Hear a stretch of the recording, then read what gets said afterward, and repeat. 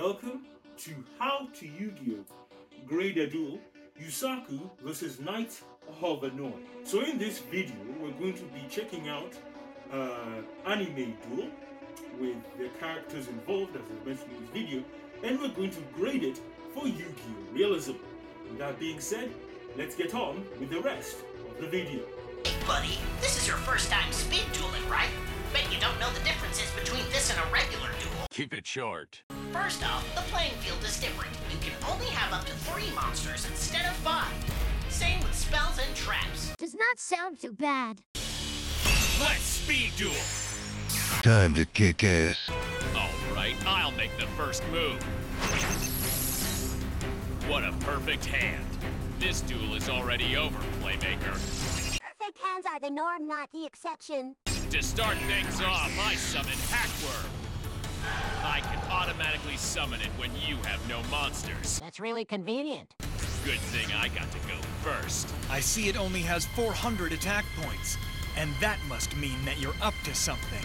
Highly unlikely. That's right, because I'm bringing out a second Hackworm. I don't see any difference. Playmaker, I told you should have never challenged me. I tribute my 2 Hackworms Normal summon is for nerds. to summon my mightiest monster. Now arise, Cracking Dragon!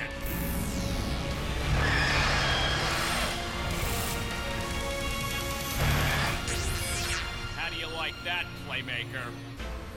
He already has a monster with 3,000 attack points. What can I do? You don't get to play, you just lose. This draw is make or break. It's my turn. I draw! Perfect. What do you want? I will give it to you. I place 2 cards face down. Break it. Then I summon...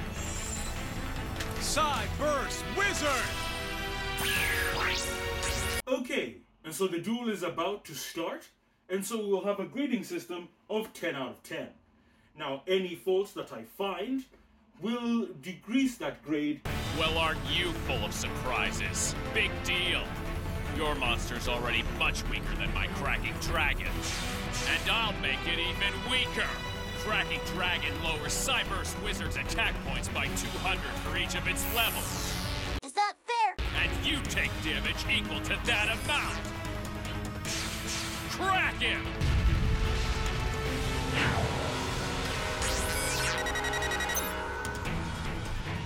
Sure, you may have greatly weakened my monster, but Burst Wizard has other tricks. He can switch your dragon from attack to defense. Burst Algorithm! Your dragon may be strong offensively, but it has no defense. Ha! Furthermore, when my Burst attacks, he can deal you damage even if your monster's in defense mode. Attack! Illusion Spike! Or maybe not. Only a monster with a higher level can destroy Cracking Dragon. So much expectations, yet it flopped. I end my turn, so Burst Wizard regains... It's my turn. And since we're battling in a speed duel, I am now allowed to activate my skill. Okay, and we're already finding a fault here in this duel. So let's go over to, as I'll hold my sword there, let's go over to the next slide to see. And so we have already our first disqualification here, as we've seen the Knights of Hanoi here, as I put my sword back on my hilt. As you see the Knight of Hanoi here, activate a skill. Now, AI, can you explain to us, like, again, what a speed duel consists of? First off, the playing field is different. You can only have up to 3 monsters instead of 5. Same with spells and traps. Okay, thank you.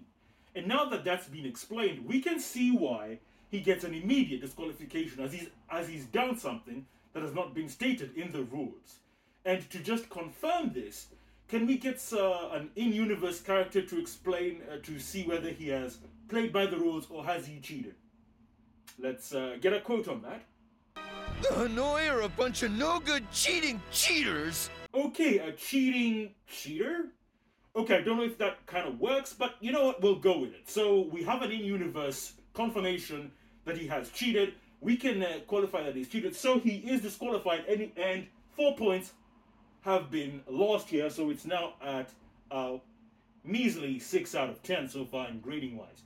But so far, this duel is already being disqualified, but we're still going to continue on. Let's go. I activate my skill Double Draw to draw 2 cards. One moment. I need to look up this nonsense. If your chances were slim before, with these 2 cards, you have no chance at all. I activate the spell DDoS Attack. That lets me send 2 more copies of DDoS Attack from my deck to the graveyard. And you'll now take 800 points of damage for each copy of that card in my graveyard for a grand total of 1,600 points.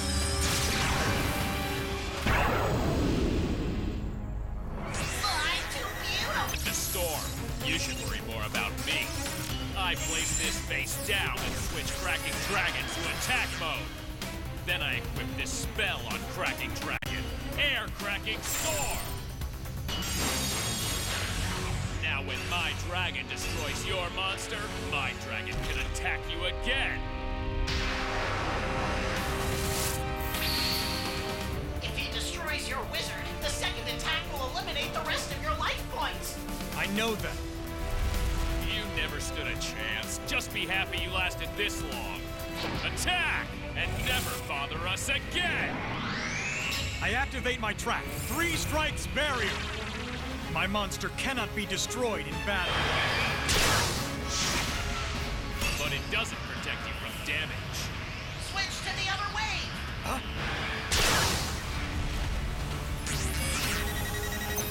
Go, Storm Access!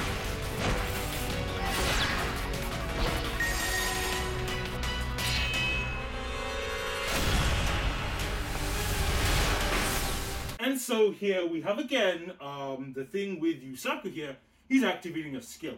As we've stated before, skill was not something that was mentioned when I was explaining the rules of speed dueling, which means this is not a part of speed dueling in universe. And if nothing is explained, if both players have not come to agreement of certified rules, then it is classified as cheating. And with his skill, it's also classified as cheating regardless because he's getting a card outside of his extra deck. You've got to remember that Yusaku here is activating a skill that allows him to, dare I say it, get a extra deck monster. Now from this thing called the Data Storm, I believe? Yeah, that's definitely not gonna fly, so we're definitely moving our 4 points, and it's gonna be now at a low end of 2 out of 10. So it's not looking good, it's not looking good at all. Let's continue with the duel and go with the final grade here. This changes nothing. I activate my trap, Pulse Mines. Your monster switches to defense as well, so you can't attack. Oh, really? Then I summon Stack Reviver! Summon all the monsters you want, because Pulse Mines will keep switching them to defense. And in fact, summoning that monster has sealed my victory, you fool. Because Cracking Dragon will now deal you 400 points of damage. And 400 is all you have left. It's game over. No way. You're alive? Of course. It seems that I know more about your Cracking Dragon's abilities than you do. It deals me damage equal to the amount of attack points Stack Reviver lost. But this gizmo only has 100 attack points, so I only lost 100 life points, keeping me in this duel and keeping victory away from you. Huh. But you still won't win because you're just focusing on defense. You should probably stop making assumptions. I activate the spell card Effect Cowl from my hand. Since I have a Cyberse on my field, your effects can no longer deal me damage. And next I play my trap, Cyberse Beacon. Since I took damage, this beacon calls out a Cyberse from my deck straight to my hand, which I immediately summon to my field.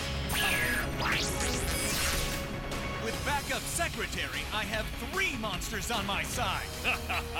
3 would be greater than 1 if my 1 wasn't so much more powerful than all your monsters. Then With this card, victory will be mine! in that case, I'll have my monsters unite and fight. Say what? No! My poor heart, I can't take it. No! Cyberse Wizard and backup secretary in the Link Arrows. Here's what makes Link monsters different. Link monsters don't have levels and can't be put in defense mode. Which means your card's effects don't work against Decode Talker. Next, I activate Stack Reviver's ability. By a monster with a lower level? Oh, wait. He said Link monsters don't have levels.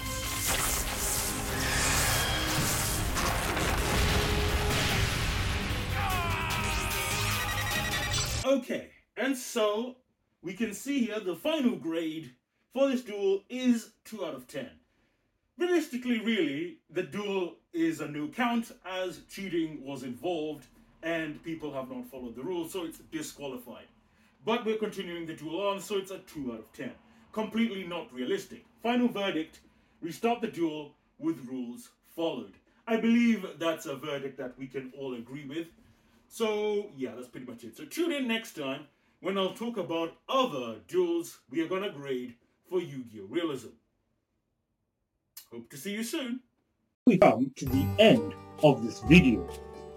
So, as I like to say, you are one step closer to becoming a Yu-Gi-Oh! Master. My fate, right, is in your hands.